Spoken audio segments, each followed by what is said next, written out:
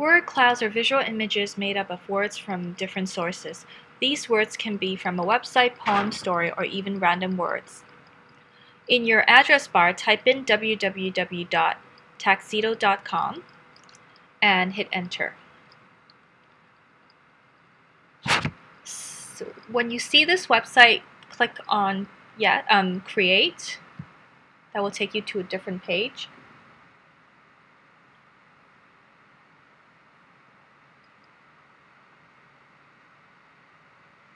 It may take a little bit of time to load. Just refresh that. Here we go. Okay, so select load, which is under the heading words on the toolbar. You can type in your own words. So I'm going to type in the sentence and click submit.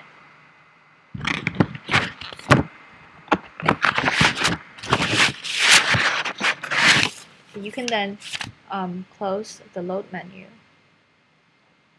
You can choose a theme. There are many themes to choose from.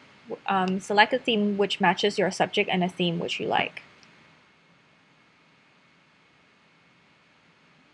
Now choose a color. Although a theme designates which colors are put into your word cloud, you can switch the colors around to designate a certain color with a certain size of a word. So you can just play around with this. You can also choose a different font.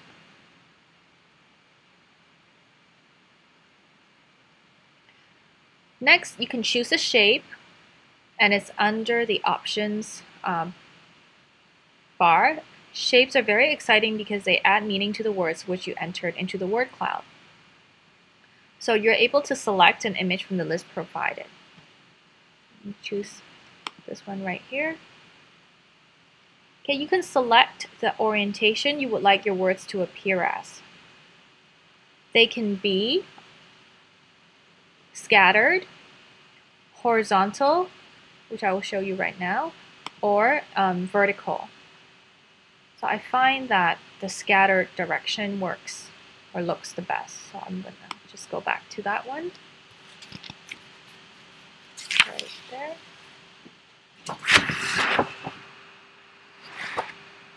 So when you have finished, you can select Save, which is located right at the top of the toolbar under the heading Tagxedo. Now you have the option to save in many different formats.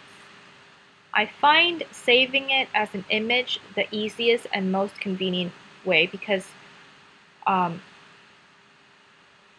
you have the option of putting it exactly where you want it without having to find it on the internet somewhere.